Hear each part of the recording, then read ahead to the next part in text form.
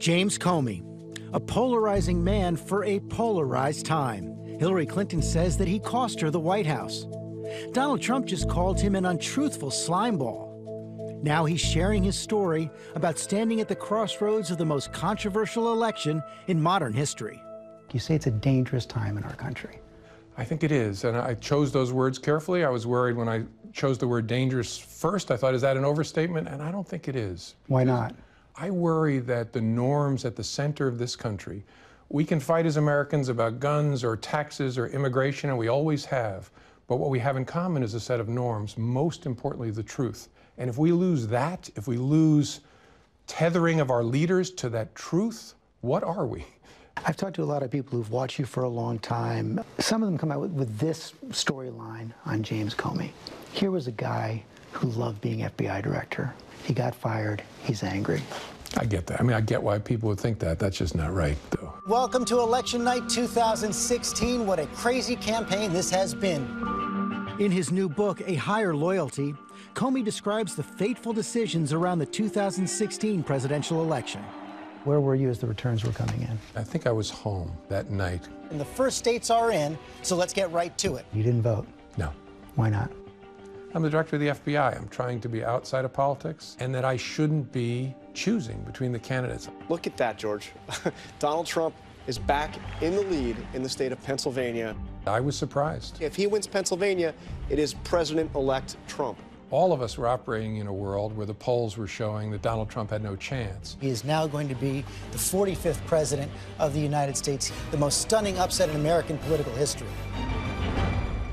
And what part of you is thinking, I helped elect Donald Trump? A whole lot of me was thinking, oh my God, did we have some role in this? Did we have some impact on the election? Well, what does your gut tell you? I don't know the answer. And in a way, I care about the answer, and in a way, it doesn't matter at all. I really wasn't making decisions based on political fortunes. On a cold winter day in January, Comey heads to Trump Tower to meet with the president-elect for the first time. Were you nervous? Yes. What were you afraid of? I'm about to meet with a person who doesn't know me. He's just been elected president of the United States. From my watching him during the campaign, could be volatile. And I'm about to talk to him about allegations that he was involved with prostitutes in Moscow and that the Russians taped it and have leverage over him. It was the first time you met Donald Trump. What was your impression? He had impressively coiffed hair that looks to be all his. I confess I stared at it pretty closely, and my reaction was, must take a heck of a lot of time in the morning. His tie was too long, as it always is. He looked slightly orange up close with small white half moons under his eyes, which I assume are from tanning goggles. Comey and a group of intelligence agency heads were about to brief the president-elect about a disturbing report on Russian meddling in the election. What was their reaction? President-elect Trump's first question was to confirm that it had no impact on the election. Then the conversation, to my surprise, moved into a PR conversation about how the Trump team would position this and what they could say about this. That's just not done. You also said you were struck by what they didn't ask. Very much. No one, to my recollection, asked, so what's coming next from the Russians? How might we stop it? What's the future look like? There was none of that.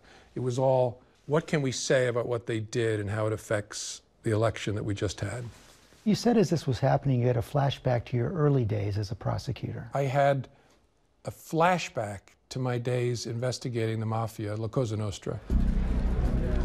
Decades earlier, Comey learned about La Cosa Nostra, our thing in Italian, as a U.S. attorney prosecuting the Gambino crime family headed by John Gotti. In the mafia, a man is measured by the strength of his loyalty. There's a distinction between a friend of yours and a friend of ours. I felt this effort to make us all, and maybe this wasn't their intention, but it's the way it felt to me, to make us all amica nostra. We're all part of the messaging. We're all part of the effort. The boss is at the head of the table, and we're going to figure out together how to do this. How strange is it for you to sit here and compare the president to a mob boss? Very strange. And I don't do it lightly. And I'm not trying to, by that, by the way, suggest that President Trump is out breaking legs and shaking down shopkeepers. But instead what I'm talking about is that leadership culture constantly comes back to me when I think about my experience with the Trump administration. Do you think you should have said something then? Maybe. And I think the reason I didn't, I hope is obvious to folks, is that I was about to stay behind to talk about allegations of the president being involved with prostitutes in Moscow. And I thought, that's got to be my focus. He was about to tell Trump about the Steele dossier, salacious, unverified, and so explosive that Comey suggested everyone else leave the room, which they did. How graphic did you get? I think as graphic as I needed to be. I did not go into the business about people peeing on each other. And he interrupted, started talking about it. Do I look like a guy who needs hookers? I didn't answer that, and I just moved on and explained, sir, I'm not saying that we credit this. I'm not saying we believe it. We just thought it very important that you know. What was the look on his face? He was very defensive and started going into a list of people who had accused him of touching them improperly, sexual assault, and how he hadn't done this, he hadn't done that, he hadn't done that. Did you tell him that the Steele dossier had been financed by his political opponents? No. I didn't even think I used the term Steele dossier. I just talked about additional material. But did he have a right to know that? That had been financed by his political opponents? I don't know the answer to that. It wasn't necessary for my goal, which was to alert him that we had this information. Did you believe his denial? Honestly, never thought these words would come out of my mouth, but I don't know whether the current president of the United States was with prostitutes peeing on each other in Moscow in 2013. It's possible, but I don't know. How weird was that briefing? Really weird. I just wanted to get it done and get out of there.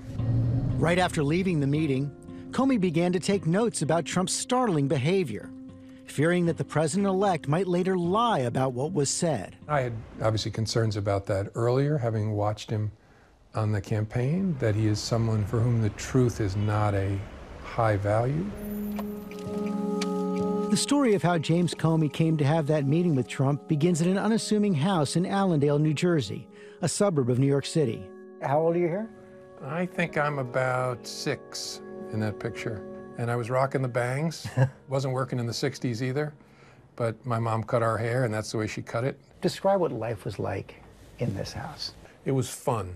My father always made it his business to be here for dinner, and you'd have to talk about what happened to you during the day. But in that house, an armed intruder broke in, terrifying 16-year-old Comey and his younger brother. You say it changed your life. How? It gave me a tremendous sense of urgency and the preciousness of life. It also gave me great, great empathy for the victims of crime. The boy would grow up to enter the elite of law enforcement, Manhattan U.S. Attorney, Deputy Attorney General under George W. Bush, and finally, Director of the FBI. It was the job of a lifetime. Then came the 2016 election, where his decisions have been blamed for changing the course of history. Your critics say this is where your ego got the best of you. This was your original sin. Hi everyone, George Stephanopoulos here. Thanks for checking out the ABC News YouTube channel. If you'd like to get more videos, show highlights, and watch live event coverage, click on the right over here to subscribe to our channel, and don't forget to download the ABC News app for breaking news alerts. Thanks for watching.